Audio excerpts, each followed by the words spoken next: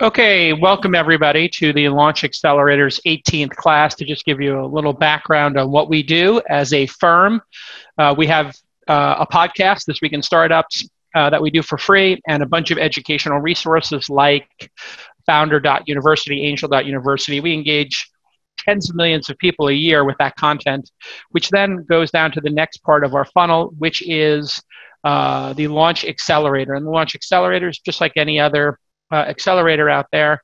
We put in $100,000 and we work with the companies now fully remote, which we started in the last two classes, going to hybrid remote and then fully remote.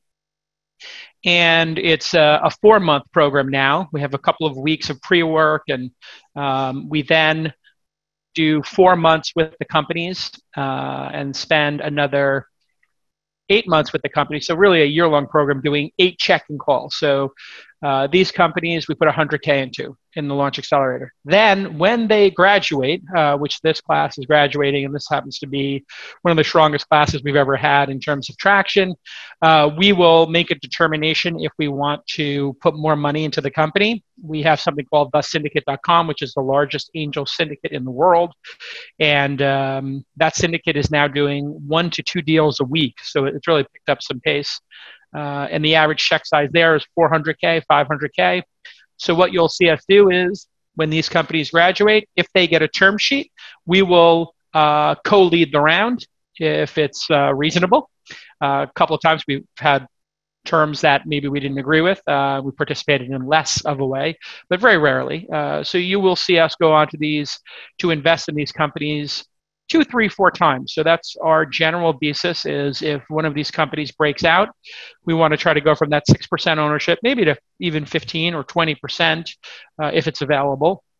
And we'll keep investing along the way.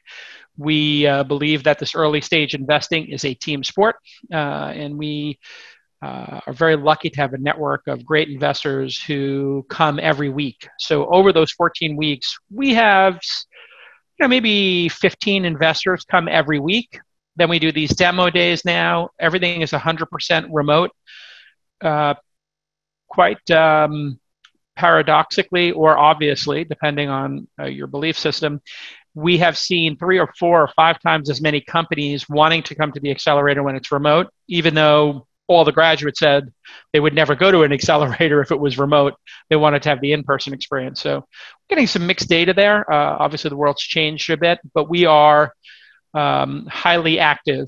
Probably, we're certainly more active than we've ever been during the pandemic. We believe this is a unique opportunity to get on the cap tables of great companies that need our support, and we have the dry powder. So we are investing heavily. If you refer a company to us, and you can just do that by emailing Jackie or myself or anybody on our team, we will give you 10% carry share on that initial investment, which in the syndicate, which if it's a syndicate company or an accelerator company can be a pretty good deal. We've done 15 or 16 of those carry share agreements. It's just a 1-letter agreement. We sign it, you sign it, and then we're good. So we have a very, very tight program today. We want this to be the ultimate hour of an investor's time. You get to see 7 companies that we whittled down from 1,000 applicants or so. So they represent 1% of our application pool typically, sometimes 2%, but somewhere in that range.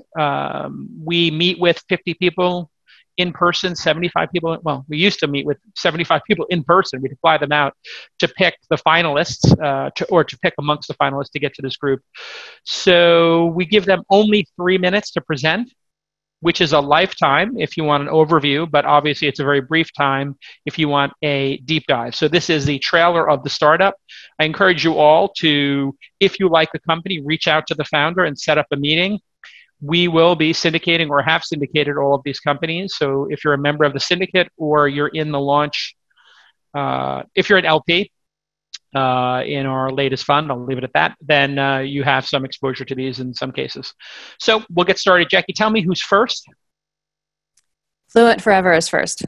Great. So we have a thesis here. And one little punch up I'm doing here is to give you a 30-second preamble about the company while they put their deck up. So Gabe, you can go ahead and put your deck up. And while you're putting your deck up, we believe in consumer subscription services. We've had great success with Calm, Steezy, Tonebase, Fitbod, and consumers are willing to pay for outcomes. And the outcome here is learning another language. With that, I give you Gabe from Fluent Forever. 3, 2, go. Alrighty. Hey everyone, I'm Gabe, founder of Fluent Forever, and I've built an app that can get you to fluency in a foreign language in 6 months. So the problem we're solving is a straightforward one. Most people in the world wish they could speak another language, and yet language learning tools don't work. And they don't work for 3 main reasons. They don't start with ear training, they're not focused on the right information, and then they don't repeat that information at the right rate so you can actually remember it long term. So let's start with ear training. Several years ago, I learned Hungarian to speak with my grandparents, and I hit this monster of a word. This is fényképezőgép. It's the word for camera. And if I distract you for literally 2 seconds, you will have forgotten that word. And that happens because fényképezőgép is composed of sounds that you've never learned how to hear. So ear training is your first barrier to entry, and there's a very quick fix for it. You just have to practice telling the difference between similar sounding words like doma and toma. So our app trains your ears, and then builds personalized flashcards to help you remember that training. When you learn that P is for pelota, you choose your favorite pelota. And you do that because when you personalize your own content, it becomes much more effective. So we personalize everything that every user sees. And that takes us to learning the right information. When I told you that fényképezőgép was the word for camera, I wasted your time. Your word camera connects to every camera you've seen in your life. It connects to words like shutter, lens, iPhone 11, whereas fényképezőgép connects to nothing, because translations are the least useful pieces of information about any word. So instead of translations, we're going to teach you your first words using images. And then we use fill-in-the-blank sentences next to images to teach you more abstract things, like the preposition en estar en llamas. The last piece is, when should you repeat this stuff? And the answer is right before you forget it. There are algorithms that will figure that out, and everything you do in our app lives within those algorithms. When you combine all these pieces, you get something that's allowing our users to reach levels of fluency that every other tool on the market can't even approach. Now, there are big players in this market because it's a huge and growing market. But there is research behind every one of our differentiators, and they produce dramatically better churn rates than the competition. In terms of our early traction, my book on this became the only national bestseller about language learning in history. My crowdfunding campaign was the most successful crowdfunding for any app in history. And 14 months after launch, we're crossing 25,000 paying subscribers. This was our May monthly recurring, and this was June. We crossed 100K, and July is looking like another 20% growth month. This is a basic B2C play. It's $10 a month, same pricing as Duolingo Premium. To hit 100 million ARR, we need 1 million customers. And ironically enough, some of the easiest to target customers are churned Duolingo users. We can access them directly on Facebook. We've built a brilliant 20-person team. My tech is led by a CTO who's led teams at Microsoft, Adobe, and other companies for 25 years. And my background was in science and engineering before I became a professional opera singer, learned 8 languages, and started this company. And so that's our story. I'm Gabe, founder of Fluent Forever, and I built an app that can get you to fluency in 6 months. All right. Great job, Gabe. All right, investors, I'm going to go around and get some questions from you. Also, from our syndicate members, if you want to go ahead and ask a question in the Q&A chat room, I'll try to get to those as well. Our YouTube stream viewers, if you want to go ahead and put your questions in your chat room, we'll try to get to those as well. All right, Ben Narrison, let's start with you first. Do you have a question for Gabe? Sure. And can you introduce yourself, Ben? It's for the investors. Great. When I go around, introduce yourself, please.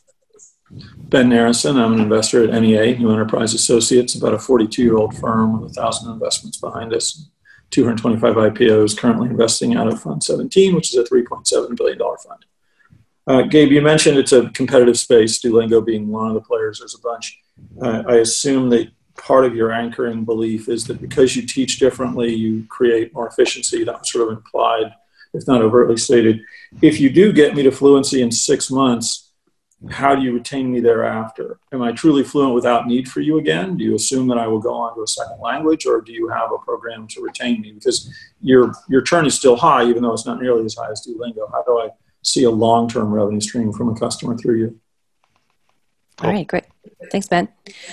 Bob Green, do you have a question for Gabe? Let's go on to Cindy. Cindy, question for Gabe. How about you, Ellen? Thank you for having me here. I'm Ellen. I work with Honest Capital. We focus on seed stage, and we have over 300 portfolio companies. My question is about user growth. I understand that you want to get your initial user from this churned user from Duolingo and Facebook, and how do you plan to grow that after you have the users, your initial user base? Thanks, Cindy. Jonathan Trieste. I am Jonathan Trieste with Ludlow Ventures, an early seed stage firm. My question is I buy that you can, with more efficiency, get someone to fluency. What about just engagement and content itself? I know that a lot of users churn not because they're not doing well, but because they're just bored. Can you speak to that a little bit? Okay, great. Jordan. The fundamentals on your CAC and LTV, especially in the economy where many of those expenditures are not necessarily going to be key for the consumer. And if you have something on the B2B model, if you have one at all. All right, thanks. And we have a question from our syndicate member. For when are you going to launch English, the second language market in the world? Ready, Gabe? Cool. I'm ready. All right, let's tackle those. 2 minutes, 3 to go. Cool. So Jordan, in terms of CAC and LTV, right now we're about $40, and it kind of doesn't matter where we send people. So we can send people to 2-year subscriptions and immediately get about $50 of profit from that, or our monthly things, which are loss leaders, and we recoup that expense over a few months. And so we're doing all of the above. It targets different segments simultaneously. Right now our spend is about $80K a month from Facebook, and we're trying to scale that by about 20% a month. B2B plays right now focuses on B2C. We have some incoming B2B contracts that we're playing with as experiments, but like B2C is the focus of the company. Ben, you're asking about the 6-month drop, like what happens after you hit fluency in 6 months. I try to be really clear with customers in terms of what we're able to deliver. I can deliver fluency, which is to say B2 level fluency in Spanish. You can really function, have conversations, be comfortable in 6 months if you're giving this thing an hour a day. What we find is the average user gives it about 15 minutes a day. And so that person is about 2 years for Spanish. And if they're trying something like Russian is twice as hard as Spanish, takes twice as long. Japanese takes 4 times as long as that. And so we're upfront with that with our users. We want to be really clear and not do these over-promising things of saying you can get to any language in 10 days and you can speak this thing. We deliver a real result in a real amount of time, and the average user is therefore able to get real value from us over a 2-year span if they're giving us the average amount of dedication. Jonathan, you're asking about keeping people engaged and not bored. We're seeing 2 things. One, as we deliver better results, people stick with us more. That's what that churn number means, really. I mean, we're not able to better gamify our app than Duolingo. And so they're sticking with us because of those results, because they're finding they're actually thinking in French for the first time in their lives after 2 weeks. But longer term, the goal is to build out a second model, a $100 a month or $50 a month subscription that connects you to native speakers who are checking in with you on a regular basis and helping you practice on an ongoing basis. Ellen, you were asking about user growth and where we go after Facebook. Next channel is Google Ads. Then we'll go after Reddit and Trade Desk and things like that. There's a lot of people out there who want to learn languages, and so we feel like we're not going to run out of people anytime soon. All right, great job. All right, next up will be SupportPay. Jason? So we love consumer subscriptions. Everybody in the world loves SaaS. And we think that a new category that will emerge over time is productivity tools and software for consumers. So SaaS, the consumerization of SaaS, or SaaS for consumers, however you want to say it. It's kind of a new zone. And we thought this was a founder with passion, building something meaningful in the world with passionate customers. And we always try to talk to those customers because that becomes a true North Star for us. If you're one of the syndicate members, I get that question often, how do you pick companies? How do you have a good hit rate? Well, customers generally don't lie.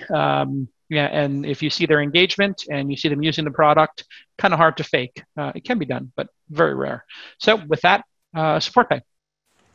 Thank you. Hi, I'm Sheri Atwood, and I'm the founder and CEO of SupportPay. We help parents manage child support and share expenses directly with each other.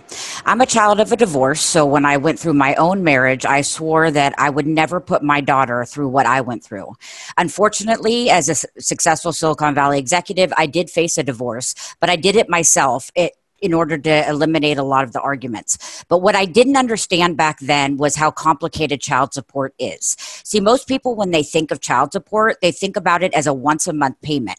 But in actuality, there's all these additional expenses that parents have to share, like childcare, medical, education, or anything deemed special needs for the kids. And this turns into a lot of issues and a lot of arguments. And I wasn't the only one out there with this problem. In fact, in the US alone, there's 55 million parents who live apart. I was out there searching for a solution and shocked that there was nothing out there. Then I started talking to other parents. Meet Tracy. She is a single mom of Madison, Lexi, and Logan, and she was trying to deal with all their additional expenses with her ex, Larry. So you had Madison's braces or Lexi's cheerleading or Logan's football. And then it became all these Google spreadsheets and this calculations back and forth, all of this receipts, trying to manage and share them, these emails and text messages, and it just became a nightmare until they found SupportPay. With SupportPay, they have all of their information, expenses, and payments in a single certified system. A parent logs in, they can upload a receipt, the system scans the receipt and then populates who it's for, where the item is, enters the amount, and automatically calculates how much each parent owes. Then the system sends the notification to the other parent, where they can log in from the web or mobile app. They can review the item, see the receipt, dispute it if they want, or most importantly, if they agree, they can make or schedule a payment right there. Now they have all of their information in one certified location, eliminating all of the arguments that happen between parents. Tracy says, it's amazing. I don't have to call, text, email, and nag him for him to pay his share. And he finally understands how expensive his kids really are. And Larry says now he knows where his money is going and he has a certified record. Not to mention their divorce attorney says they're including SupportPay in all of their child support orders because it gives them the data they need in order to help their clients. The way that we make money is a basic subscription model starting at $7.99 a month or $79 a year plus transaction fees. We have over 27,000 users, 1,600 of them are paid, and we just hit 23,000 in MRR. We did that all on zero marketing expense using search and SEO, as well as partnerships with family law professionals. But how do we get to 100 million? It's simple. We continue and double down on search and SEO, our partnerships with family law, getting into the orders or agreements, and through paid ads, all ran by an incredible team with over 200 years of experience in order to help children get the financial support they deserve from both parents. I'm Sheri Atwood, and I'm the founder of SupportPay. I look forward to your questions. All right. Great job, Sheri. Investors, Lolita, could you please introduce yourself and your question for Sheri? Yeah, Lolita Taub, and I'm a venture partner in Next Gen Venture Partners. My question to you is, who's paying for the subscription? Okay, thank you. Pipa, welcome. Hi, everyone. My name is Pippa Lam. I'm a partner at Sweet Capital, which is the VC fund set up by the founders of Candy Crush. So just to the previous presenter, we love all things gamification, so very cool. My question is, tell me a little bit more about your go-to-market. You mentioned some potential partnerships or distributions through law firms, but tell me about how you're acquiring those customers beyond SEO. Thanks. All right, thanks. Ravi from Parade. Hi, I'm Ravi, an investor at Parade, new early stage fund focusing on seed and pre-seed. My question is more about churn and kind of the main reasons for it. All right, thanks. Robert, Maven.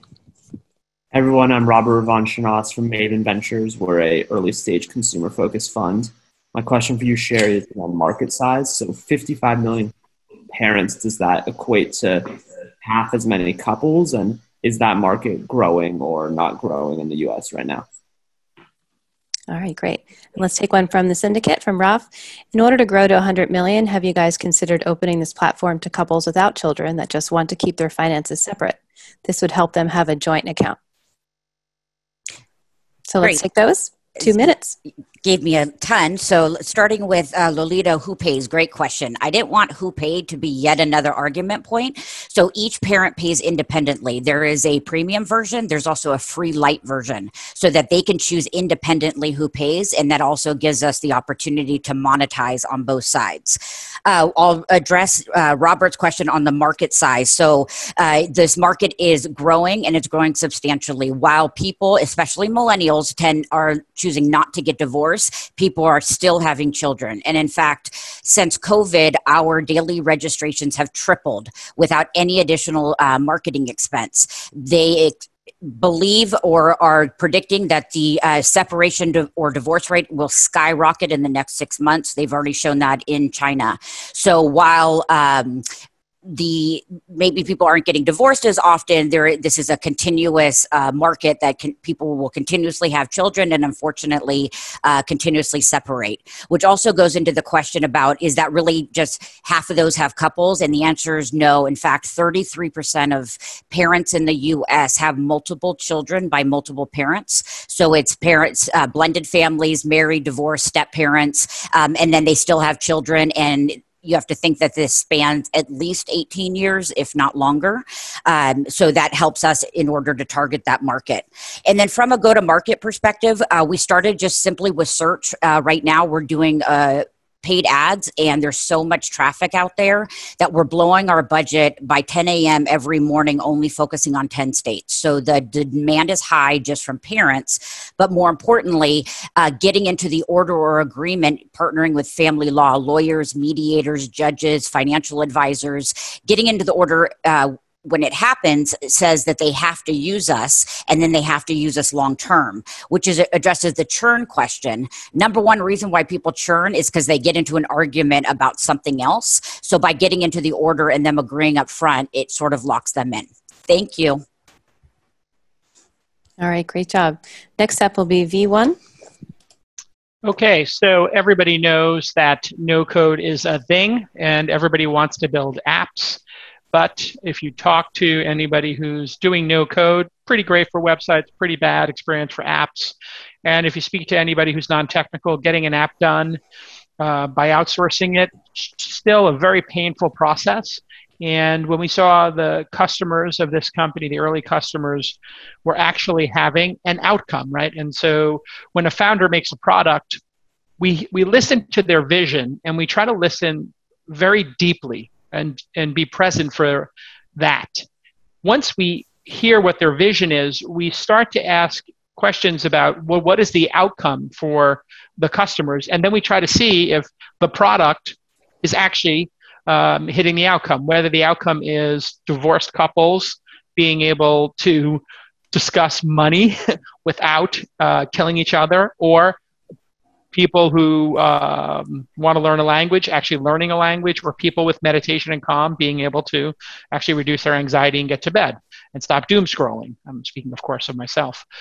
So when we looked at the outcomes here, we were very impressed, and we thought this is a very promising, interesting approach. So with that, I'll hand it over to Jeremy. 3, 2, go. Thanks, JKL. I am Jeremy Redman, founder of V.One, and we are the easiest no-code platform to launch any app. So everyone has an app idea, but right now only 4% of people know how to even navigate a CMS. This is the current view of an industry leader in visual development. And as you see, every square inch of this screen is filled with something someone has to learn. Another competitor of ours, Bubble, who builds mobile web apps, I akin this to Photoshop, and with that, the learning curve or the design learning curve that comes with learning Photoshop. They claim 430,000 registered users, but around 10,000 monthly active users. I see that as 420,000 people who gave up trying. Compare us to Canva. There's a very little slight learning curve in building something and building your designs in Canva. Here, take a look. Anyone can come in here without giving us an email address, connect their Shopify store, pull in a feed within minutes. We have a direct connection to Airtable as well. They can change the layout, change anything that they want, go to their Airtable base with full integration to change anything. And here's an amazing thing. We have a members-only screen that protects content. You can unlock and lock if you want. Even in Webflow, you can still have to drag and drop code, which is kind of frustrating. How do we teach those people? This is what something spits out. And then we have something called X-ray mode that gives people tips and tricks that brings the newbies to experienced developers. They only pay $8 to start or $79 when they start to grow. These pricing plans are new, and we have ridden them to over $30,000 in monthly revenue.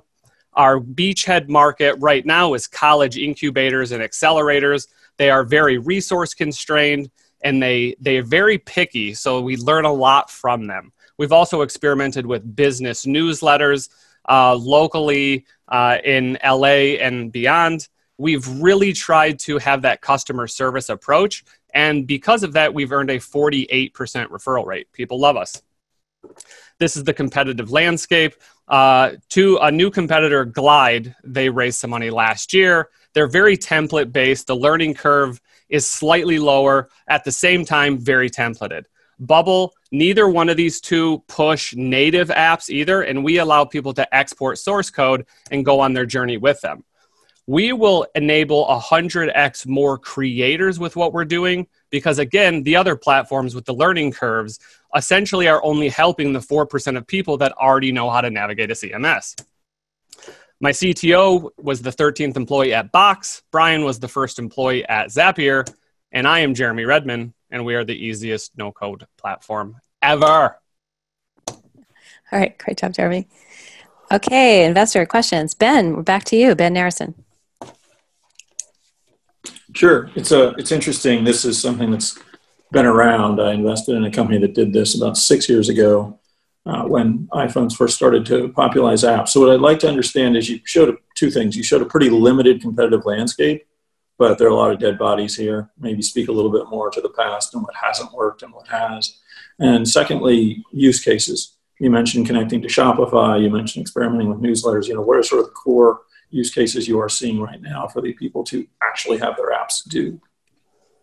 All right. Thanks, Ben. Let's try you. Cindy, are you there? I think we had trouble unmuting you last night. Oh, great. Hey, my name is Cindy. I've been investing for almost 10 years. I actually invested in Zapier.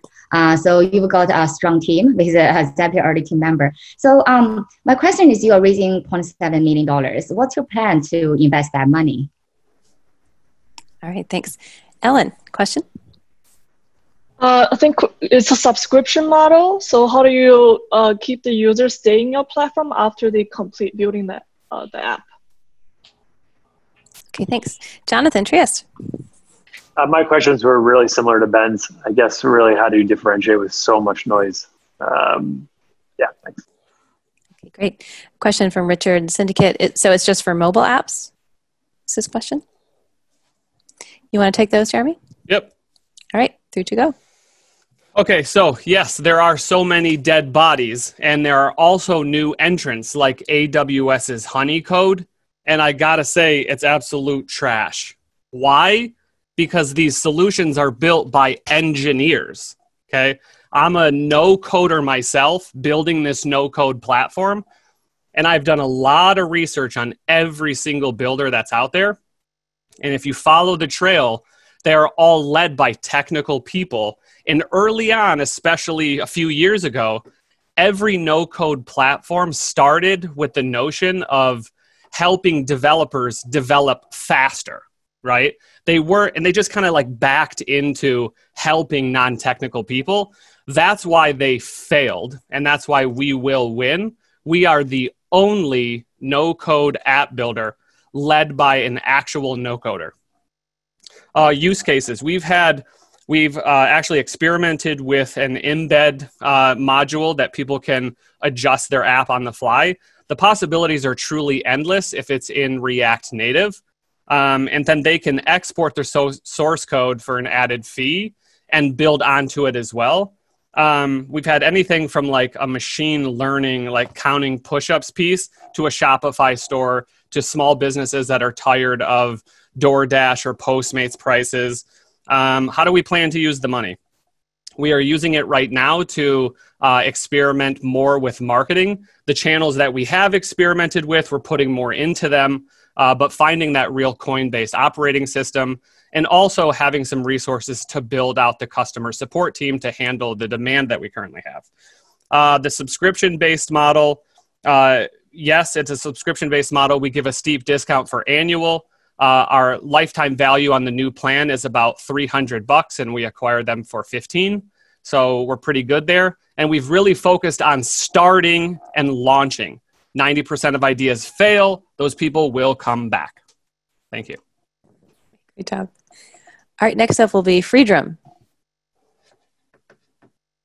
Jason? Okay, so hardware is hard. Subscriptions for consumers, I wouldn't say are easy, but they're certainly easier. And when we saw this company, we said, wow, yeah, they've suffered through the hardware part of this. They've de-risked that for us, and now they're launching a subscription product. So we see this as part of our HaaS, hardware as a service category. Density was a company that we syndicated for syndicate members who remember 6 years ago. They were at our conference doing people count. That company's done phenomenal. In fact, I think Jonathan Treese is here, and he was an early investor in the company as well with me. And so we see this as something new. Hardware-enabled subscriptions gives you a little more defensibility, makes the product a little more unique, gives you a retail presence, but allows you to capture that subscription model, which is critical. Okay, 3, 2, go. I'm George from Freedrum, and we're making the smartest way to learn music. I'd love to show you what we've made so far.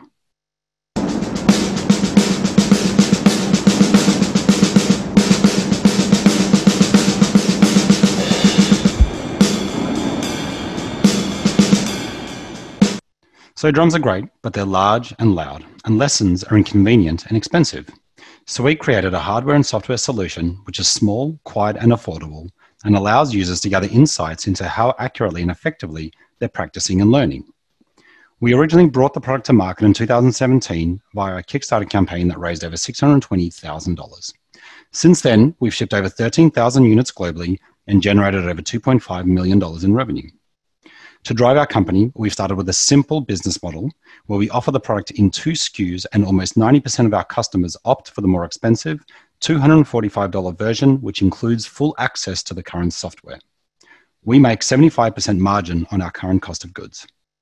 Most people assume our product is for beginners, when in fact we have a wide range of intermediate and professional users. Our primary channels of acquisition are Google and Facebook ads, and our cost of acquisition is just under $32. In addition, we built a very strong brand following within the music community. Air drumming is real now. Like you're there, it's like you could feel the drum.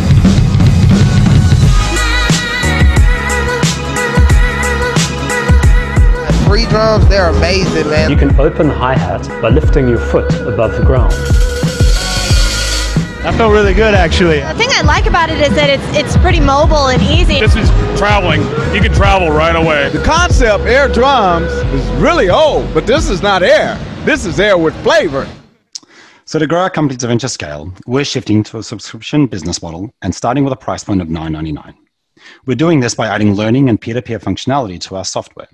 Our key differentiator is that we'll teach you to play using your own favorite music instead of relying on pre-recorded content. Users will play a song using their premium subscription model, and our software pulls the drumming stem and visualizes the notation.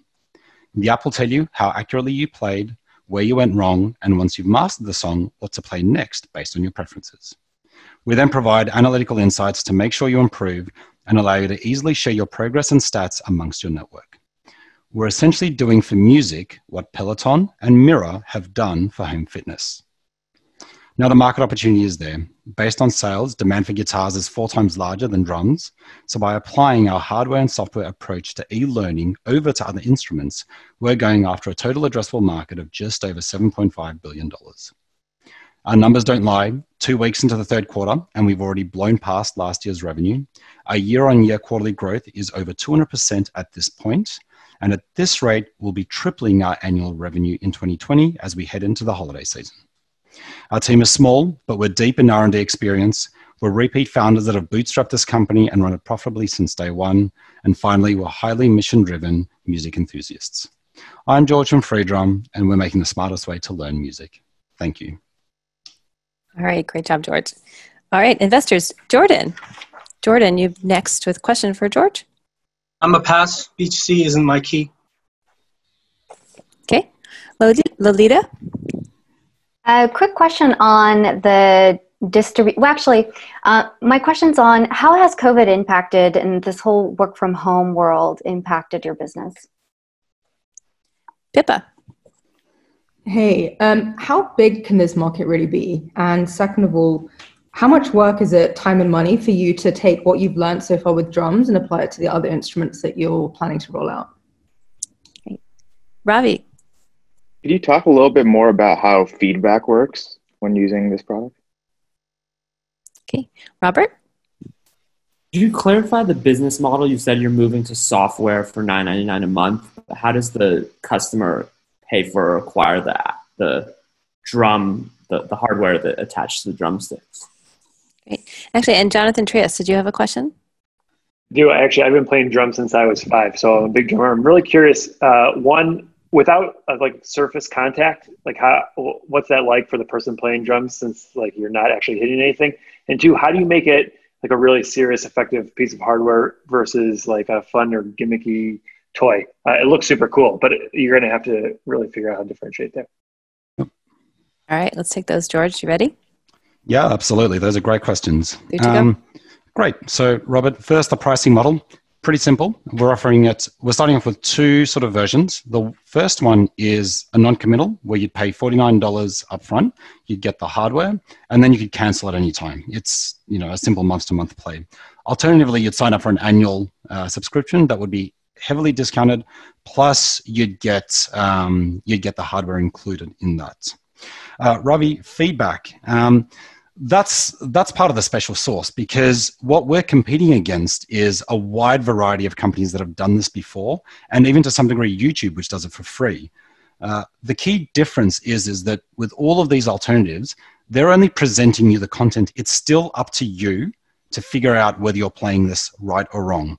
Because we've got that hardware lock-in, we can simply create that closed loop where the system can detect how you're doing it right or wrong, whether the song you're trying to learn from is too advanced, and whether you should move to something, simpler, or perhaps even push yourself a little bit harder.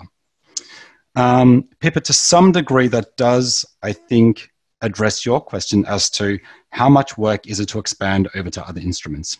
I think one thing that can be, like an easy gap to fall into is that we talk about it being very portable and quiet and all that kind of stuff. And the real key is the fact that we have this very unique approach to learning, where we're using a song-based learning as opposed to content-based. And the reason why we did that is because we researched our customers, everything from beginners through to pros, and that we're building on existing behavior.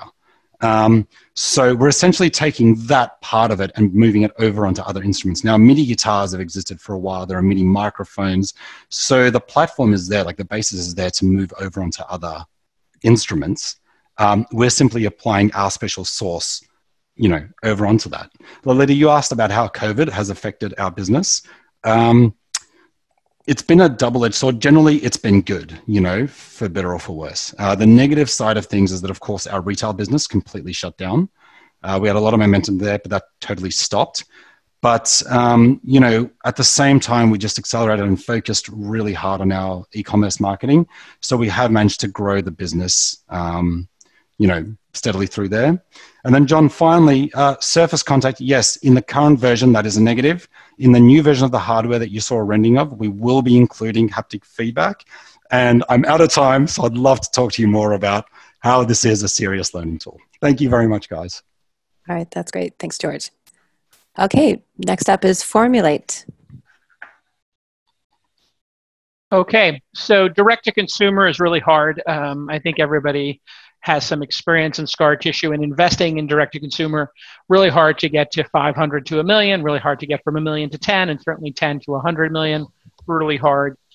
We've done a number of investments there and done okay, I would say. It's challenging. And as we study the space, what we find is differentiated products that are very unique, and founders who really understand the customers and how to market to them, their audience, are the ones who win. So if you were to draw that, classic XY, or a 4-quadrant, very differentiated product, and a founder who really understands how to market it, that seems to be the sweet spot. And we think Formulate is something with mass customization and a founder who really understands data science and influencers and subscriptions, and the customer is going to do pretty well and has done pretty well so far. So 3, 2, go. In the future, every product that you put on your skin and in your hair will be customized, made to order, and better for you. The simple truth is that the ingredients already exist to solve the world's skin and hair and scalp issues. It's just about delivering the right ingredients at the right levels for each person. My name is Uz. I'm the founder of Formulate, and we are your own personal chemists. We started with that simple question: what does the future of personal care look like? And then we spent 3 years to build a platform that powers that future. One where you can open up your phone and communicate with a chemist to customize all of your products and routines. So here's how it works. This is Jessica. She's 31 and spent her entire life looking for the right products. This is a real customer, but I'm using some stock photos. She has unique hair, and she's been dealing with an itchy scalp for years. She gets acne frequently, has keratosis pilaris, and has a citrus allergy. She hears about Formulate and decides to give it a try, and in 3 months, she's raving about how Formulate changed her life. So here's how it happened. Jessica visits Formulate. She answers a few questions about herself, like, how sensitive is your scalp? 50% of Americans, like Jessica, are dealing with scalp issues that are actually easily resolvable with right formulations. So she places her order and receives her first formulas within a few days. And on our back end, Formulate builds her profile. She uses more shampoo than conditioner, so Formulate predicts when she'll run out and automatically creates a customized subscription for her. Her 30 initial data points are stored in our evolving customer property storage system. She had an itchy scalp. All this data is then used to customize her initial formulas. And Formulate keeps a version-controlled history of her formulas as they change for her over time. And when they're dispensed, a production record is stored in history with real-time costing and complete ingredient lot traceability. After she receives her set, she downloads the Formulate app where she can manage her entire personal care routine. She can chat with her chemistry team and soon her medical providers, modify her subscriptions, and learn about the ingredients in her formulas. She can also change her fragrance and allergy settings. Finding products that avoid allergies is a pain point for 10 million Americans. And in 2 weeks, Formulate pings her for feedback. So her scalp feels great, but she wishes she could have a bit more frizz control. Our platform learns from each piece of feedback and iterates on her formulas until they're perfectly dialed in for her. We've created a purpose-built ERP that powers everything from our customized dispensing equipment all the way to real-time inventory management and satisfaction reporting. We beta launched last year with just a shampoo and conditioner subscription. We have now 28,000 customers with 60% margins. But most importantly, we demonstrated that our platform works. We built better products over time by combining flexible manufacturing with customer feedback. We've gone from 38% initial satisfaction to over 70%, which led to 400% growth in our retention rates over that same period. And 2020 has really been our breakout year. We tripled since February. We're now at a $1.8 million run rate. Formulate will be a platform to manage your entire personal care routine. We started in hair care, and we're moving into skincare later this year. But the broader vision is to license our platform as a tool for public health and wellness. Love to invite you all to experience Formulate. You can visit us at formulate.co/launch for 25% off until tomorrow. Again, I'm Uz. I'm the founder of Formulate, and we are your own personal chemist. Thanks. All right. Awesome, Uz. Investors, back to you, Ben. Question for Uz.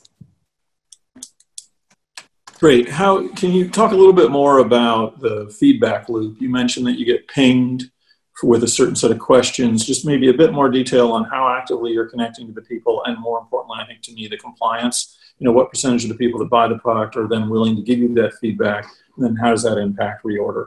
All right, thanks. Cindy, question for Uz. Hey, so for your customer outrage, do you have more female customers than male, or more curly and straight? So what about the gender and the race distribution for your customer base, and your plan to target more? Yeah. Okay, thanks. Ellen, question for Uz. So what's the key message of your product, and how does it differentiate from products like pros? And also, how do you plan to build a community for your product? All right, great. We have a couple syndicate questions. What is your average gross margins over the last 6 months? And how many different SKUs does Formulate currently have? It's a lot, Uz. Ready to take this? All right, no problem. Yeah. Ben, so talk about the feedback loop, how it actually works. 86% of our customers download an app, the Formulate app, after buying the product. 50% actually do end up providing feedback. That's something we're looking to obviously increase, because anybody that leaves feedback is twice as likely to continue forward, even if they had a negative experience. The questions right now are about 6 questions. We ask about how you like the fragrance, and if you didn't like the fragrance, why you didn't like it. Was it too weak, too strong, or you just didn't like the smell? And then we ask about the overall product. We also allow you to provide feedback, free text feedback, but then we also apply structure. So if you're having issues like frizziness, as you saw, we apply structure to that, so we're capturing all that data. And yeah, so that's a push notification through the app for those customers. Cindy, so right now it's about 93% female women in America, 25 to 40. We did launch the Formulate hem line targeting men about 2 months ago, seeing some great success. We do believe that in the long run, personalization will be ubiquitous. So it will follow the same trend that we see with custom golf clubs, where previously only pros would use custom golf clubs, but now it's kind of the norm, it's standard. This is what we expect even for the customer base that you wouldn't consider skin or hair crazy or very into that. So in the long run, we expect this to apply really to the masses, including, if you want to say, for men who may not take the time to really focus on finding the right products. Ellen, key differentiator or key message for the consumer is that we're your own personal chemist. We're a pocket chemist. So something that never existed before is the ability to open up your phone, talk to a chemist, or talk to a platform that can actually materially evolve your product over time. So this is fundamentally different than buying one product, moving on to the next, where all of that feedback and knowledge is lost in experience. We're actually capturing that over time. You have the ability to open up your phone and talk to a chemist to have your product changed. From a differentiation standpoint compared to a company like Pros, we're the only company in personalization to build emulsion level customization. So taking that tied in with feedback, if you were to look at our slope of satisfaction over time, it has allowed us to become better and better faster than any other company to date. That's all the time I have. Sorry, I'll get to your questions hopefully after this. Thank you. Please. All right, next up is SoleSavy. Okay, so we all know that community is a major driver of commerce in the world, and we all know that social networks are too big, and the loudest, most obnoxious voices in the world kind of take over Twitter and Facebook, etc. And so we think that communities are going to become an opportunity, specifically paid communities. And we've been saying for a long time that Twitter should have a paid product, or Facebook, or I've been saying that for a decade, a paid tier. And when we saw SoleSavy and what they were doing using Slack as a community to drive the top 1 or 2% of sneaker purchasers to have their own community that they're willing to pay for at a very high level, superhuman email level payments, we thought this was a really interesting business that we could learn a lot from. And so this is a wild card in the group. It doesn't fit into the previous categories. So take note of this is not no code. This is not, consumer subscription. This is not SaaS. This is not a marketplace. This is something new. So pay attention, everybody. 3, 2, go. Good morning, everyone. My name is Dejan, co-founder of SoleSavy, and we're building the future of the sneaker industry. SoleSavy is a community and platform built on top of Slack for people who love buying sneakers. Think of us as a digital Soho house crossed with Amazon Prime, but we don't hold any inventory. The core of our business is simple. We offer $30 monthly subscriptions. Our revenues reach $52,000 in MRR with 2,000 subscribers. That's a 30% increase in subscriber growth this past quarter and a 40% increase in MRR over that same period. We're growing organically and consistently, which has us pacing to double our MRR by December. So why do customers join? We help them save money and buy sneakers at their retail cost with no premiums, like this Yeezy, which on average resells for $60 above retail, or this Jordan 1, which resells for a premium of $100. For some context, those shoes were purchased 1.5 million times on StockX last year. That works out to a ridiculous $120 million in just premium spent on 2 shoes on one marketplace. This brings me to Chris. He became a member last year because he was tired of paying those same premiums. We made it possible for him to buy this Jordan in seconds. Once a sneaker is released anywhere in the world, we notify Chris instantly through Slack notifications. All he has to do is open his phone, select his size, and he's taken directly to checkout to complete the purchase at an authorized retailer. We combine our tools with a decade of experience to ensure every member becomes an expert along the way. And our community adds value to our core product offering because of the connections members build with each other and with us. We're building brand loyalty that sets our business apart. SoleSavy is a place where people can come together and they just happen to do it over sneakers. To give you an idea of how far that loyalty goes, we designed our own premium sneaker and sold 300 units for $600 each. Our mission is to capitalize on a market that's already reached $80 billion and just getting started. So much so that a $6 billion market has grown on top of it because demand and interest is so high.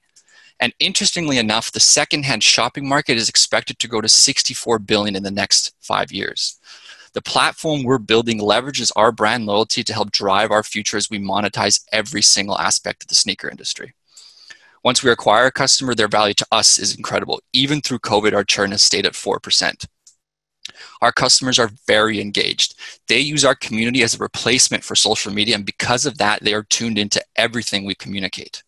That engagement allows us to directly target the most active consumers online. In just 20 days this month, our subscribers spent almost $400,000 on products.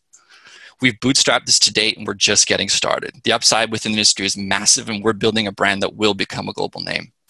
And I know I've talked a lot about sneakers today, but don't get stuck on the word sneakers. These consumers who are spending $200 on shoes will also spend on everything else. The foundation of our company is two founders with decades of combined experience in e-com and retail. But forget what we look like, because this is the real us. We love sneakers and the culture surrounding it. Once again, my name is Dejan, co-founder of SoleSavy. All right, great job, Dejan. Jonathan Trieste, question for Dejan.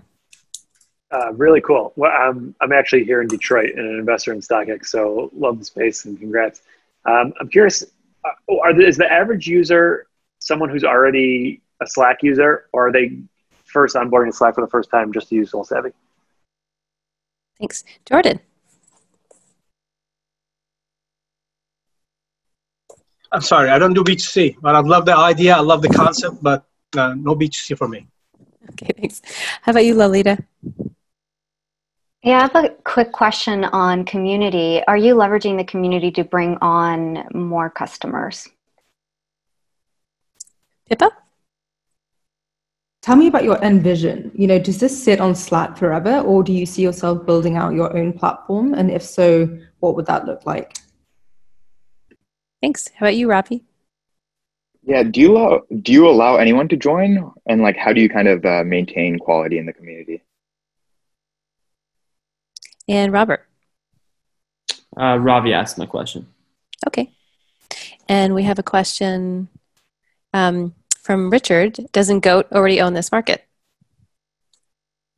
Ready to take those, Dejan? Yes. Okay. That's a lot. 3 to go. Yeah. So to start in the question of GOAT, GOAT does not own this market. The only market GOAT and StockX own right now is the secondary market of people paying a premium to buy products. That's what this whole industry has turned into, and that's what it's all about. There's nothing enabling consumers and helping them succeed and also enjoy their experience in purchasing a product. No one likes to go to GOAT or StockX. They don't care which one they go to. They just want the best discount and the cheapest price ultimately, not a discount. So we're differentiating in the fact of the first time you see a product to when you buy it, that is our space. That is what we're monetizing, and that's where we're working in and building towards that second part of marketplace, because the hardest part about having a marketplace is actually acquiring the users who want to use it and trust you, and that's a whole nother discussion. But Jonathan, average user is already not on Slack. It is part of our onboarding process. We have users who are 55 who got into sneakers the first time they saw Michael Jordan play basketball and are coming back into it, and we onboard them into Slack. Some users are a little bit more of a challenge to do that. Some work at corporations that use Slack, and they're super excited about that. So it's kind of a mix, and it is part of our process. Jordan, so we do leverage our community. Our growth is really based on organic. Daily members are contacting us and saying, hey, I would like to refer a friend, because we're on a wait list. We use the wait list to manage our flow, make sure we're vetting people, which kind of comes into Ravi's question. But community is important to us, and having good customers in the community is what makes it succeed and brings everyone together. And there's something beautiful about the fact that you paid $30 to be able to use this, that it comes with accountability and ownership that you'll never find on Twitter or Facebook, because people just say outlandish shit. And that doesn't happen here, because it's just a really tight-knit group of people who believe in that power of community together. Pippa, as far as Slack Forever, it's what we're exploring. Part of me feels like for the platform to succeed in, monetizing and understanding the full data and everything that's happening from the user engaging with us to the transaction happening and how we can leverage that to make a better experience, it most likely will need to be on its own infrastructure and own platform, but right now it's working really well for us, and we don't have a reason to stop. So we're going to keep pushing towards that until we foresee a bump in the road. And I am out of time. Thank you. Thanks, Dejan. Okay, and our 7th founder is all right. Outlaw. Making great time here. So again, back to D2C, consumer, direct to consumer. We like companies that have founders with a very deep understanding of their customers and a very differentiated product. And so we felt Outlaw Soaps had that when we talked to their customers and we looked at their data. We saw their sales, and we're big fans of the product personally. We just, one of the big hacks as an investment team that we unlocked long ago was to just use products. And if you use the products, boy, do you get a lot of information. And the information we got from this one was, we now understand why consumers are so crazy about it and they keep reordering. So with that, Danielle, you have 3 minutes on the clock. 3, 2, go. Awesome. Let me get this started. Okay, great.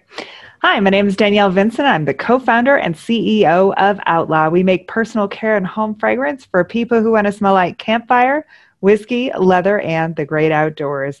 Last year, we found our product market fit and grew by more than 320% last year. This year, even with moving from California to Nevada and a global pandemic, we're already at more than 240% year to date, driven, as you can see, by a huge surge in direct-to-consumer sales. Our cost per acquisition has dropped to nearly $2, and our average order value and our lifetime customer value has stayed strong. Last year, we did 1.2 million in sales. This year, we're on track for 4 million in sales. We're primarily a direct-to-consumer brand selling on liveoutlaw.com, and we use Amazon and wholesale for discovery. It's marketing with an upside. Our wholesale accounts are all very strategic. For example, Whole Foods gives our natural product claims credence, and we're selling through so well there that they're picking up more of our products next month. We have a differentiated product, fanatical customers, a low cost per acquisition, really high margins, and we're poised for exponential growth with your help. Our margins are 70%, industry standards 35%. So these are more like software margins than grocery margins. And of course, we've attracted major press in the last few months. Men's Journal, Esquire, Forbes, and Outside have all written really nice things about us, and our customers write about us too. Now that I found you, I'm never using anything else. Marty's sentiment is not uncommon. It's because our scents are so differentiated. Our scents are unlike anything else on the market today. For example, we have things like The Gambler, which is inspired by bourbon, tobacco, and leather, to Home on the Range, inspired by blackberries, fresh cut grass, and fresh laundry. Each scent is available across several different product types. So when somebody finds their signature scent, they're never using anything else. And these consumable products lend themselves perfectly to subscriptions. We relaunched our subscriptions in March and have more than doubled our monthly recurring revenue since then. This is what the next 5 years looks like. We're going to continue to focus on direct to consumer, including subscriptions and Amazon. And then in 2023, we'll pivot slightly, start focusing more on wholesale, get our volume up, our cost down, and get over that $100 million mark in 2024. But this is just the beginning. Our total addressable market is more than $3 billion. Where does this customer fanaticism and data-driven product development come from? Oprah. Prior to Outlaw, I was the digital product manager for Oprah, ABC, and ABC Family. I managed the launch of all 3 of those websites and the communities. And my husband and co-founder, Russell, is a production badass. He scaled us to 100,000 units and kept us legal. Our board is all from major CPG, Nestle, Nissan, Wonka, and more. Al Multari said Outlaw is the best run company of its size I've ever seen. Daryl said Outlaw is a defensible, expandable platform. Everyone has an inner Outlaw, and personal care is just the beginning. Thank you so much. I look forward to your questions. All right. Thanks, Danielle. Okay, back over to Ben Narison. Question for Danielle. Very cool product. I assume Jason's a big user of The Gambler. Seems like it fits him. I usually don't ask this, but I'm intrigued by what you think about exit possibilities. There's obviously a lot of need in the CPG space. And you saw things like Tom's and Burt's Bees and others where they started with a very authentic and specific effort being acquired to bring that authenticity to larger brands. So how do you think about the long-term view of where you end up here? Thanks. Cindy. Yeah, I want to ask about the manufacturing. Is it like domestically made, or you do international for lower cost? Ellen. Cindy actually asked my question, but I think it's a very cool product. Thank you. Jonathan? I don't have many questions, but I'm on the site buying gifts for everyone I know. So Awesome. Jordan? I love the product. I'm a user, so I'm a little biased. I think that's the future for this market. I will always go back to the CAC LTV ratios. These are the key indicators for me. Okay, Lolita? No questions. Okay, we have a couple from the Giasuri from the syndicate asks, how do you think about reducing margin to drive retention and test to max customer value? All right, is that ready? Yeah, let's take those. All right, awesome. So Ben, I'll start with yours. Yeah, I agree. This is definitely something we've thought about. I have largely taken the Burt's Bees business model and used them as a template. Roxanne Quimby is one of my personal heroes, and I read her book about her journey every single week. So we've thought about it. I think that this is the kind of product that a large company just can't create. We are, really, really values driven. We have a natural focus. We have incredibly fanatical customers, and we have a renegade, outlaw. When somebody's an outlaw, they really love expressing their inner outlaw. So I think this is really a possibility for that. But I also think that this has a long-term business potential as well. So, we're open to talking about that. That's something that Jason and I have talked about too. And Cindy and Ellen, manufacturing. So we are committed to U.S. manufacturing. We did a lot of our manufacturing in-house early on, and this money is actually going to help us continue to outsource our large volume products so that we are poised for scale. Because for us, scalability is really important. We also are committed to U.S. sourced products. So our fragrance oils are all made in the U.S. and governed by FDA regulations, stuff like that. It's something that's important to our customers and important to us, as is our low waste commitment and cruelty-free cosmetics.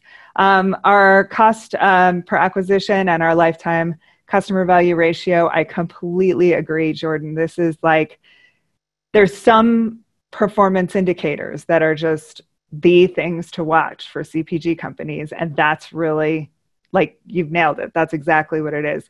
And so we're really focused on getting our lifetime customer value up, which is why we relaunched those subscriptions. We're using this time while people are experiencing huge transition in their buying preferences to build market share. And that's my time. So please contact me afterwards. I'm Danielle at liveoutlaw.com. Thanks. All right, great job, all the founders. This is the hard part. We're going to ask you, our investor judges, for your top three, your number 3, your number 2, and your number 1. And you can pick up to 4 honorable mentions of the 7. After you pick your 3, 2, and 1, you cannot have a tie.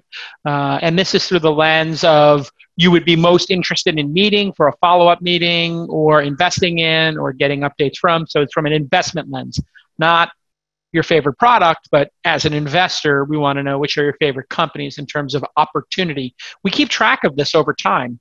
And the cohorts here at launch get to see how they're doing versus their contemporaries. And what inevitably happens is somebody runs away with it in the first couple of weeks. Then some people who are at the bottom who aren't getting votes double down and they make their deck perfect. And all of a sudden we see them shoot up. Sometimes people get into a negative zone where they can't get out of their own heads. But this practice of answering questions concisely, which you saw today, and presenting your idea concisely can only be done if you really understand your product, customer, and market. And what we find is the people who struggle with their presentations are the people who are actually struggling with their business. Not being able to present your company crisply could be you're just not a natural presenter and nobody's ever coached you. But it's more likely that you don't understand your actual business and you haven't made the tough decisions of how you are going to generate revenue, who your customers are, and how you're going to grow that business. So we pick companies that we think can focus in, and we can coach on, really good techniques for how to pitch a business in 3 minutes. But the truth is, if the business itself is flawed, there is no amount of shine you can put on it or technique to solve that problem. When answering questions, we ask people to listen deeply to what the investor is saying and to answer that question in as few words as possible. In other words, be concise. And if you are a founder listening to this, I know there's over 1,000 people listening to this right now, and most of them are founders, not investors. When asked a question, think deeply about why the investor, angel, venture, seed, or otherwise syndicate member, is asking that question, and answer it so that you get another one and another one. And then what you'll find is you're in a volley with the investor. They ask a question, you hit the ball back. They hit the question, you hit the ball back. Boom. And you're getting into that rhythm. And that means that you're going to be a great partner over the next decade. People who can't answer basic questions, they eliminate themselves from the funding or partnership opportunity, because a lot of VCs will say, this person, maybe not coachable is the right word, but just hard and difficult to work with. I can't get information from them. I can't have a productive dialogue. So just a couple of tips there for people who are watching. In what we do, what I do in my role here at the Accelerator is to work with Jackie and work with the founders on presenting their company and saying, why can't we present our revenue model well? Is it because you haven't figured out pricing? Or why can't we figure out how to present in one slide or two slides your growth strategy and your go-to-market strategy? Is it because you don't have one, or because you haven't figured out a good one? Let's have that conversation, right? So if you ever want to come to the Accelerator, it's very simple, launch.co/apply. And I spent a decent amount of time with these companies. It's really a great privilege to see these founders work so hard through the pandemic. I think I filibustered enough. I see all the investors looking up. Jackie, I'm going to leave it up to you to do the 3, 2, and 1. And then we will ask everybody who's watching on YouTube. YouTube doesn't have a polling piece of software, but if you're watching the YouTube live stream, I'd like you to give me your 3, 2, and 1 as well. 1, 2, and 3. Boom. Just tell me which in the three comments section? In the comments, the chat, actually, on YouTube. And also, our syndicate members will be able to poll them after this. So we'll do this with the investor judges, and then we're going to do Zoom. So on Zoom, there's a polling. We're going to ask everybody on the Zoom who their number one company was. But wait for that. We'll go through the investors right now. Great. All right, I'm going to go backwards. Robert, are you ready to give us your 3, 2, and 1? And we'll do it like this. So your 3 and your 2, and just tell us the name and not why, and then your number 1 and why. Sure. My 3 is V.One, 2 is SupportPay, and 1 is Formulate. And I like Formulate because I think there's a lot of opportunity right now in the intersection of personal wellness and data and customization. And so just a lot of interesting trends that I like in Formulate. All right. Thanks, Robert. Ravi, are you ready with your 3, 2, and 1? Yes, I am. My 3 is Formulate. My 2 is Fluent Forever. And my number 1 is SoleSavy. I chose SoleSavy because the metrics speak for itself. The users are very engaged, with 90% of them being daily active users, and they're growing well, and it's a big market. All right, thank you. Pippa, your 3 and 2 and 1, please. So I have a joint 3, which is V.One and Fluent Forever. 2 is Outlaw, and 1 is SupportPay. And the reason for that is that, a couple of the others are more akin to what we usually invest in, which is apps and mobile. But I think that some of the, the industry that Sheri laid out, if she can get some kind of regular recurring users on this, it's a huge market. And I like the mission behind it. Pick just 1 for your 3rd. Which would it be? No ties. Fluent Forever. Great. Awesome. Thank you. You said up to 4, so I thought that was allowed. Yes. 4th is the honorable mention for sure. Thank you. Thanks, Pippa. Lolita. My number 3 is SoleSavy, number 2, Outlaw, and number 1, Formulate. And for a lot of the reasons Robert mentioned, I just see that there's so much potential in going different directions with the model that they're setting up. Okay, thank you. Jordan, your 3, 2, 1, please. My 3 is Fluent Forever. I love Gabe. I've been working with him for a bit. I like Outlaw Soaps. Love the product, the traction. And the SupportPay, the mission is great. You're going to help people get along better, which is both financially, emotionally, and socially great. Thank you for doing that. And I'm divorced twice, so bingo. Okay, thank you. Jonathan, your 3, 2, 1, please. 3 is SoleSavy, 2 is Fluent Forever, and 1 is SupportPay. I have concerns about getting people to actually pay the subscription to SupportPay, but I think that it's a product that's well needed, and it's one of the few products we saw that really doesn't have to fight against a lot of competition right now. All right, thanks. Presh, what are our scores so far before we take our last few? All right, so in first place, we've got Formulate with 4.5. Oh, sorry. First place, we've got SupportPay with 7 points. Second place, Formulate with 4.5. And third place is a tie with SoleSavy, Outlaw, and Fluent Forever with 3 points. Okay, it's getting close. Ellen, your 3, 2, 1, please. My 3 is SupportPay, 2 is SoleSavy, and 1 is Outlaw. I think Outlaw has great traction, great founder market fit, and a super cool product. It's very unique. All right, thank you, Ellen. Cindy, your 3, 2, 1, please. Number 3 is Fluent Forever. Number 2 is V.One. Number 1 is SupportPay. So for Fluent Forever, I really like the founder. He wrote the book, best-selling. But I'm a little bit concerned if the market will be shrinking with AI translation. How many more users would really come to the market? I really love the SupportPay. That it's a real pain point. It's a real pain they are solving. If they really do it well, they may even expand it to married couples or couples who have children without getting married. With this trend of that going. V.One is a saturated market, but I really like how the founder are presented. So yeah, so that's how I ordered them. Thanks, Cindy. And all right, Ben, you're last. Your 3, 2, 1, please. Great. I'm last. Get to take a little more time. This was a really hard one. I think this is one of the best batches I've seen. I've seen quite a few. And I was told I could have an honorable mention. So I'm going to give the honorable mention to SoleSavy, in that I'm fascinated with this idea of these micro social networks, and building them on top of Slack seems like a smart way to do it. So I'd love to watch how that progresses. My number 3 is Outlaw Soaps, mainly because I think it's a really cool product and would probably be more likely a personal investment than a venture investment, but it's pretty cool. Formulate, number 2, and number 1, Fluent Forever. The Fluent Forever market, I've been surprised by how large companies have been able to get in that space. I would not have expected that 10 years ago when I first started to see it. I do think the entrenched competition makes it hard. However, taking a distinctly different way to get people to truly Fluent is intriguing. The growth's been good. The expertise of the founder is exceptional. So that would got my number 1 slot. Great, thanks. Okay, Presh, what is our final tally? All right. In first place, we've got SupportPay with 9.5 points. In second place, we've got a 3-company tie with 5.5 points for Fluent Forever, Formulate, and Outlaw Soaps. And in third place, we've got SoleSavy with 4 points. Wow, that's a first. I'm pretty certain. Yeah, that's definitely a first. This is a pretty strong class. Thanks to everybody coming. And now we'll do a quick vote.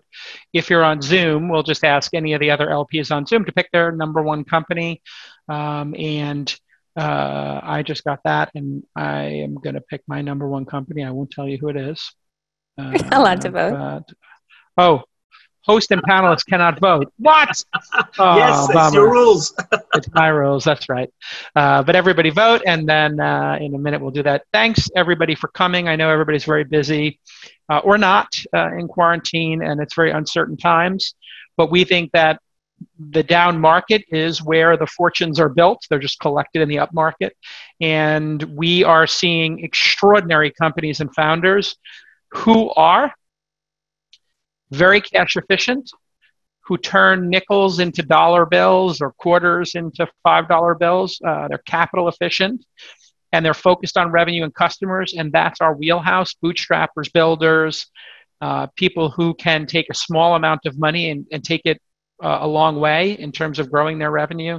We're looking for companies to invest in that have products in market but don't have a Series A yet. So it's very important as investors to know your Goldilocks zone, where you can do your most, you do your best work basically and get the most returns. For us, that's a company that's launched a product and has, in the case of Fitbod or Calm.com, or a number of companies have done well, LeadIQ with us, they had under $10,000 a month in revenue. And then we start working with those companies and get them to 30, 40, 50K in revenue. And that's when the seed funds really start to engage. And then when they hit that $1 million to $3 million, that's when the VC funds do the Series A's. And that's just broad simplification of numbers. Obviously, there's a lot of margin differences between marketplaces, SaaS companies, consumer companies, et cetera. But that's just generally where we live. And in the voting, the poll results are showing, it looks like SupportPay and Formulate with 29% each, an exact tie with 40 votes. Wow, something is happening. Fluent Forever in second place after the two-way tie in first with 31 votes, 23%. Jason, who would you vote for then, since you can't tell us? Go ahead, tell us. Well, you know, I can give you some ideas. You know, some of these businesses are very easy to make an investment in because they're predictable subscription businesses. So I feel like it doesn't take a lot of courage to invest in Fluent Forever, SoleSavy, SupportPay, and companies like that because they have subscriptions. Now you look at a company like Freedrum, they're making that pivot from hardware into subscription. That's a little more challenging. You have to believe that will work. So I believe that will work. And then you look at Formulate. Well, that's kind of a unique product, isn't it? Mass customized. And then you look at V.One, again, no code, and they're doing something new. So there are easy bets to make. And then there are, as an investor, I believe, and then there are the wild cards. My track record is a taxi company, a meditation app, and a stock trading app for millennials. So if you look at those three, all three of those, I think, were pretty big long shots. So I love the long shots. And in this group, you know, it's hard to say who the long shot is. Some people might say SoleSavy is the long shot here because it's such a unique, interesting, different idea. So I'm going to go with today, SoleSavy. But that's based on a personal interest I have and a hope that I think communities can be monetized with subscriptions. That doesn't mean I think it's the one that's going to return the most money from us. Exactly, quite the opposite. I think it's the most risk-taking of the group. So I like the risk-taking ones because if they do work, right, I never ask myself, like, what's the chances it's going to work? I ask myself how big it could get. I could see Dejan and the team and SoleSavy having these paid communities across 10 different verticals eventually and really creating something that doesn't exist in the world right now. And I like things that don't exist in the world right now in terms of, you know, the total addressable market for meditation apps was 0 when I invested in Calm, right? And so that's kind of an interesting thing to me is when the total addressable market is 0. You know, we could tell you soap and shampoo and, you know, SaaS products. We know the total addressable market for many of these companies. Perhaps they expand it, but it's a good question. So I promised I'd get you out of here in an hour, and we did that. We did a little extra banter, so we got to 75 minutes. But I really do appreciate all the support that the investment community gives the companies at launch, especially in terms of time.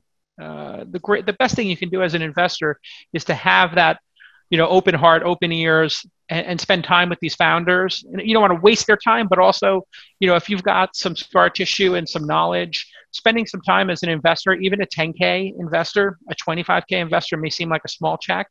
But I've heard repeatedly from founders that the smaller the check size, paradoxically, the greater the effort on the angel investor.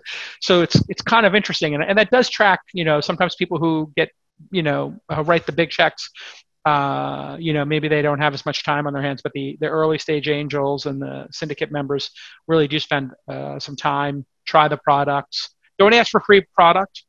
It's another one that I always tell people, just go pay for the product and use it, and it's great. So I really appreciate y'all coming. Stay safe. We're starting the LA 19 class. In fact, this afternoon, Jackie, am I right, is week 1 for LA 19? Yes. And then we have 4 of the 7 for LA 20 already selected and signed and wired, I believe, a couple in diligence. So we're just doing this Groundhog Day thing where we're just going to keep investing. And I really appreciate everybody coming. If you're a founder, you know how to get us, launch.co/apply. We're also doing something called remotedemoday.com, which is for any company that wants to pitch the 4,000 members of the syndicate and anybody else who is an accredited investor who wants to come. And that's happening on Tuesday, Jackie? Remotedemoday.com, is that right? Yes. So we're going to do 7 companies. I think one of them is, of the 6 is one we've invested in already. The other 6 are just new companies, and I meet those as well. So if you like this format, we're doing it for other companies as well that are raising. Perhaps you have a company that's raising, and you can just go to remotedemoday.com and have them fill out the form, and then the team will look at it. And we share that deal flow with everybody. So that's like an open platform we're testing. Thanks for coming, everybody, and we'll see you next time at Launch Accelerator. Thanks, everyone, and congrats to all the founders. Demo Day. Congrats, founders. We'll have a barbecue at some point at my house.